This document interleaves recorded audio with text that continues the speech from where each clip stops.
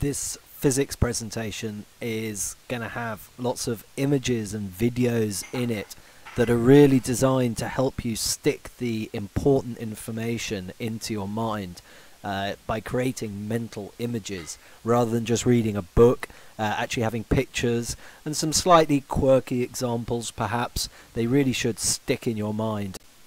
So in this video I'm going to look at some of the general physics knowledge you need to have, knowledge that doesn't necessarily involve performing calculations.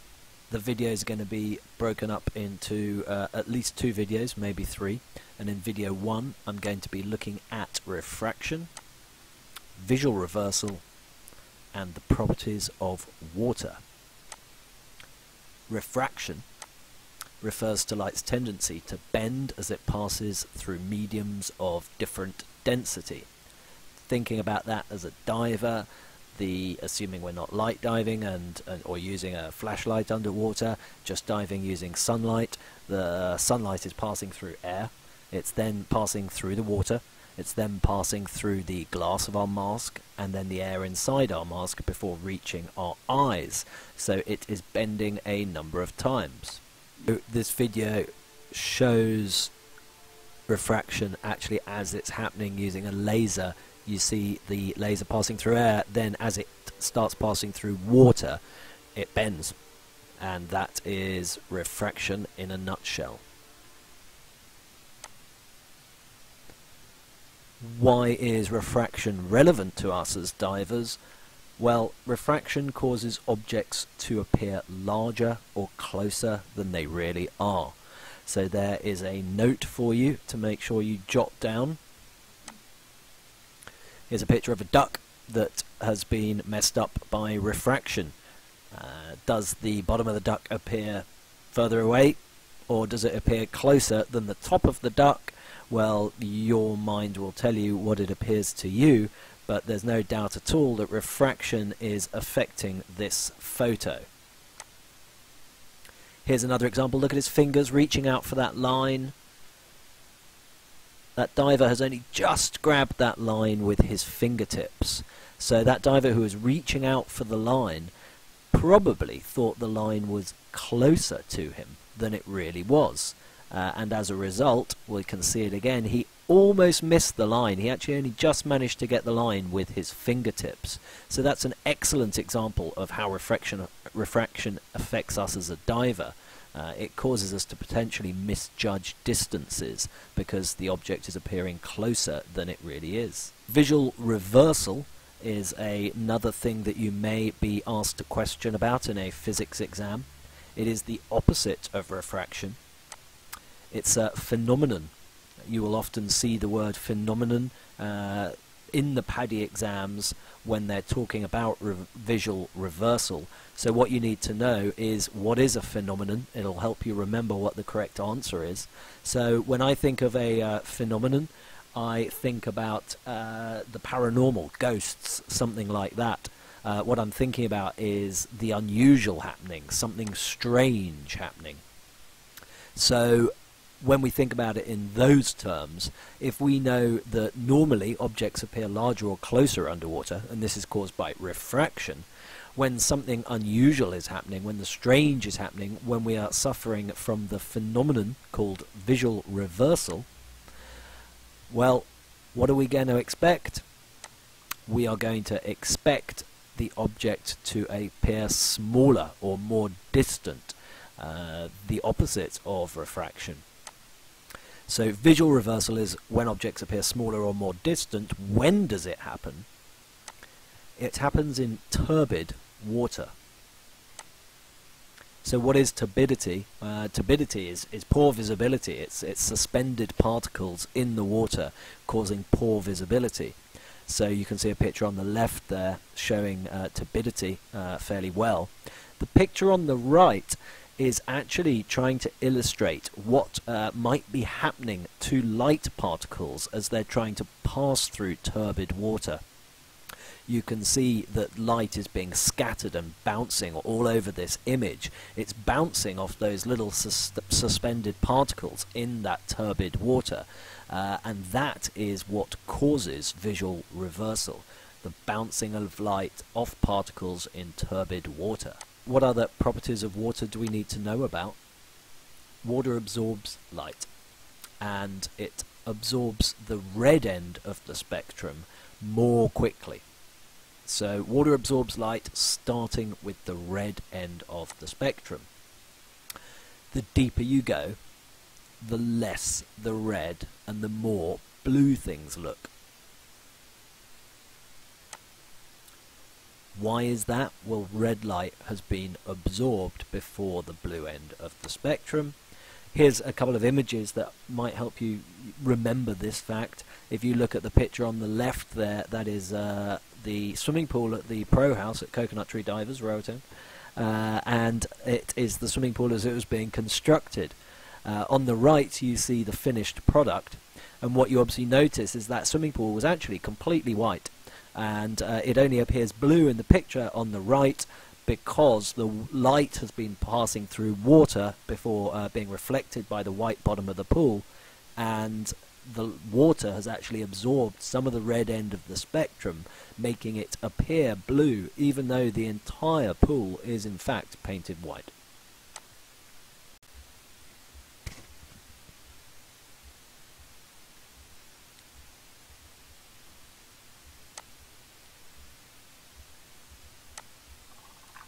It is an interesting one to see the way colours change as we descend. Firstly, we can see the objects appear immediately larger due to refraction, and now, as a result of absorption, we are going to see the red end of the spectrum disappearing as these pen lids get taken deeper. The red one is the most obvious one to be looking at and seeing how that is changing. When we think about some of the other colours that contain a lot of red, going back to primary school mixing paints, purple has a lot of red in it. So if we look at the purple one and compare that, it's already looking very blue. The red part of purple is disappearing. Brown has a certain amount of red in it, and we can see that starting to look very grey because the red part of the brown colour is losing a lot of its colour. And that is about as good a video to actually show the effects of water absorbing red light as we could possibly come up with. The deeper we go, the more red is absorbed, and you can see the more red disappears. That red one over there now is looking almost completely black as we descend down to depth. So the water is absorbing red light. Water is a great conductor of both heat and sound. This is because of its density and its elasticity. It conducts heat away from the body 20 times faster than air does.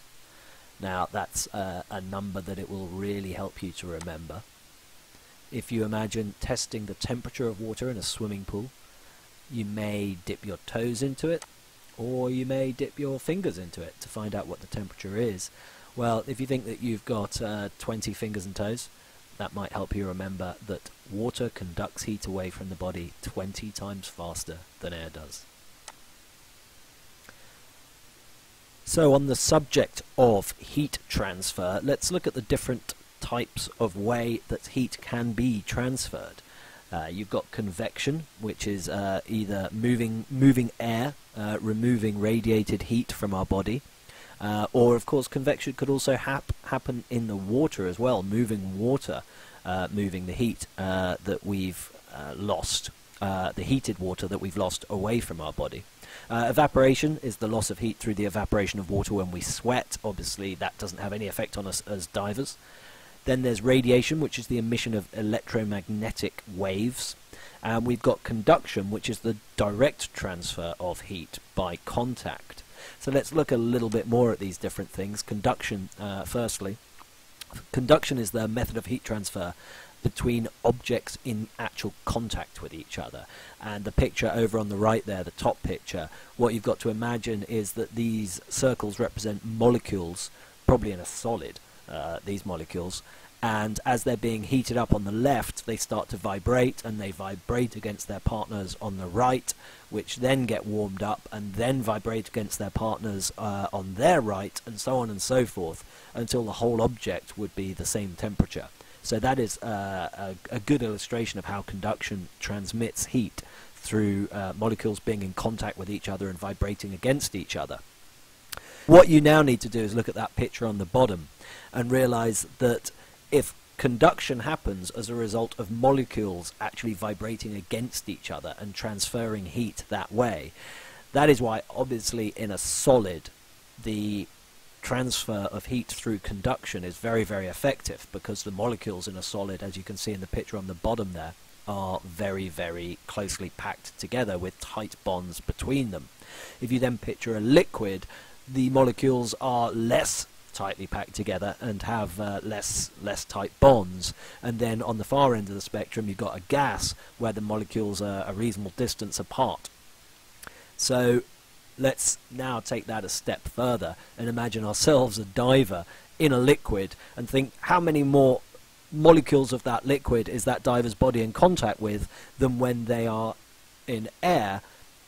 And when you realize that the more molecules that your body is in contact with, the more heat you will lose, you start realizing why you would lose heat through conduction a lot more when you are immersed in a liquid than when you are surrounded by air. It is simply a factor of the number of molecules that your body is in contact with.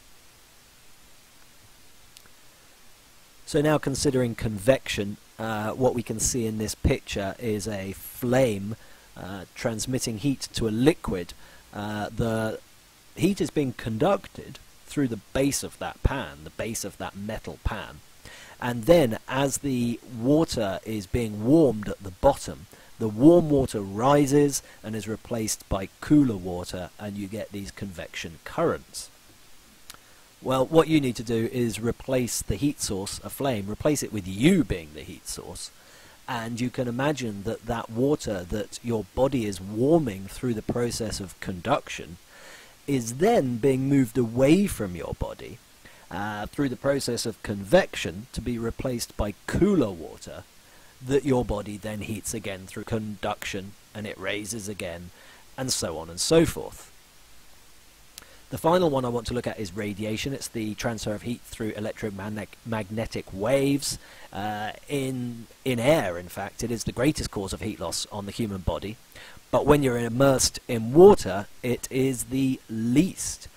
The increased ability of water to conduct heat away from the body and the increased effect of convection mean that that becomes a much greater effect on heat loss in a diver than radiation does. So the points you need to make in your notes are: the form of heat transmission that has the greatest effect on a diver is conduction. The second greatest effect of water in terms of heat loss on us divers is convection. And radiation has little effect compared to those previous two. Let's look at sound next. Sound travels 4 times faster in water than it does in air.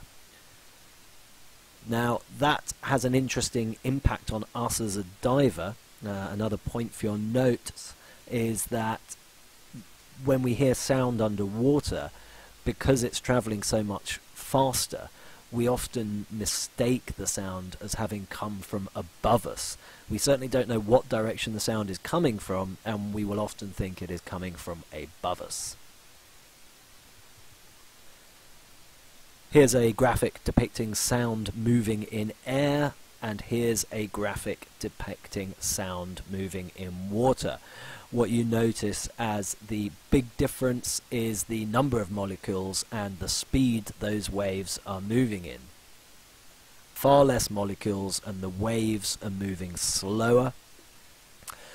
Far more molecules and the waves are moving much faster. And that is because water is denser than air and more elastic than air. That is why those sound waves are moving faster, in fact 4 times faster in water than in air. And those are the key topics I want to cover in video 1. We looked at refraction, we looked at visual reversal, and we looked at the properties of water. I hope you found that video useful. A lot of very important things that you might be tested on in the physics exam. Make sure you made some good notes. If you're finding these videos helpful, please link to my website www.goprocaribbean.com on any post you make in forums about where you found useful dive theory revision notes. If you're blogging about learning to become a dive master or instructor, link to my website in your blog. It's the best thing you can do to help me in return.